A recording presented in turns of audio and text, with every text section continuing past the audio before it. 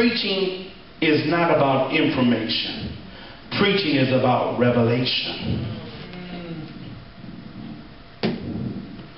Jesus said, let me see if any of y'all ready to teach. Who do men say that I am? You're John the Baptist. No, you're the great prophet. Peter said, excuse me, boy, excuse me a minute. You're the Christ, the Son of the living God. And the Bible records Jesus saying this. Flesh and blood did not give this. You didn't go to Delgado. You didn't go to the community college. You didn't get this from theology school. My Father which is in heaven. How many know that means revelation? Hallelujah. Revelation told you who I was. Yeah. And he said, upon this rock will I build my church. Are you hearing me this morning? All right. The rock that Jesus builds upon is revelation. Amen. Glory. The Bible says that if the devil had revelation, they would have never killed Jesus. How many know we got revelation and the devil don't? Hallelujah. Overcoming last days obstacles is to understand most folks don't mean us no good. Amen. That's right. They invite us to family reunion to make fun of us. Hey. Or they invite us to family reunion to poke a finger at us and say, didn't you say you're a Christian? And now you're acting drunk. In them lies no good thing. I'm amazed at the man who got mad because the snake bit him. The man said, that's his nature to bite. What he did? Well, you a shocker? He bit you. Hallelujah. You understand it's the devil's nature to plot and to plan against us. To destroy the very prophecy that we want to walk in. Yes. Hallelujah. The greatest plot the devil birthed on this people planet is called religion. Yes, Everybody say religion. Now, what was that thing Jesus cast out that man? What was his name? Put a R-E in front of it. Yeah. Religion means that legion gonna keep coming back. That's it. All religion does is inform you, deform you, and reform you. It never transforms you. Come on now. Gotta get a relationship. Come on, sister. That's it. My God, God bless you. God bless you. I feel like saying you're not far from the kingdom of God, woman of God.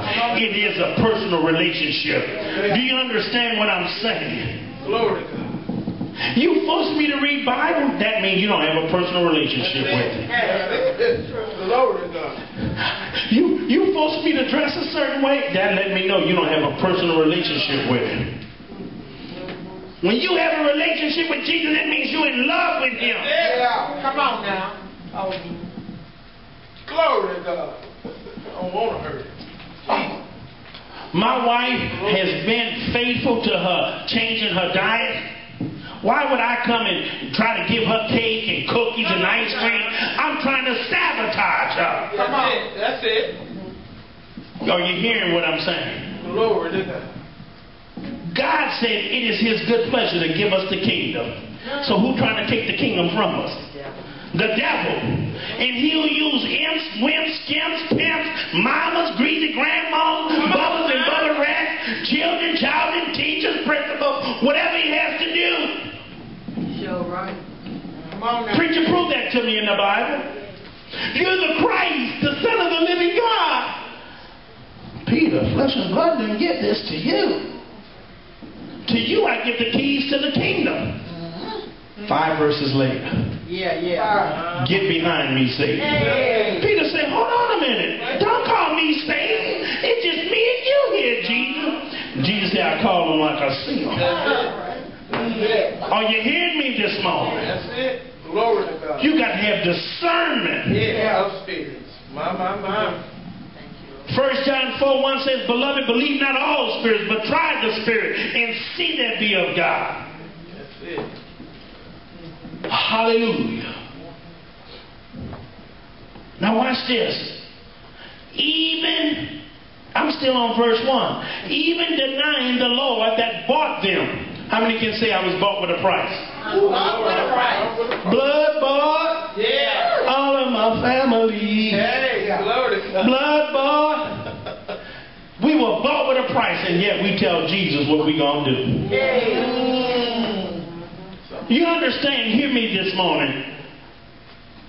To deny, it don't mean Lord, it means to deny the divine authority of his lordship. Can I give you a natural example? For those that are renting. Cannot the landlord tell you don't put big holes in the wall? Yes. He can tell you don't take up the carpet, that's the color it is. Right. He's Lord, but you haven't given him lordship. When you give him lordship, then he'll come and say, put that picture in the bathroom. Put that picture in the living room. Are you hearing what I'm saying? He's my landlord, but he ain't telling me what picture to put in the room. He can't tell me what bed to put in and what bed not to put in. Is that right? But if I give him lordship, then he can tell me whatever he wants.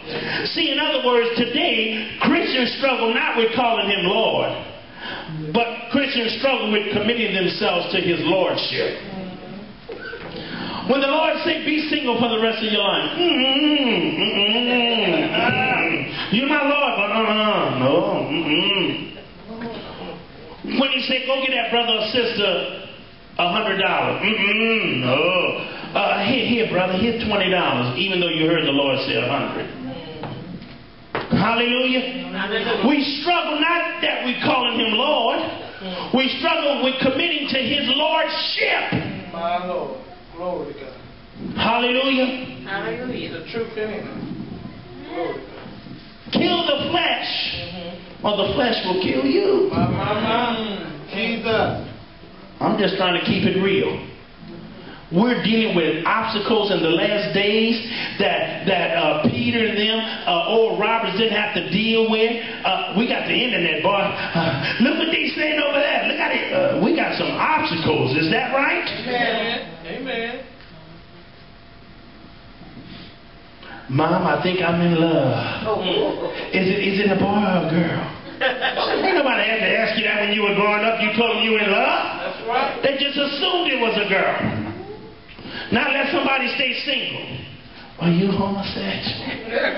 Like there's something wrong. God, get me right. My Lord. You need to hear me. Two hands don't make a whole. God wants to get your life right before you mess up somebody else's life. Praise the Lord, saints.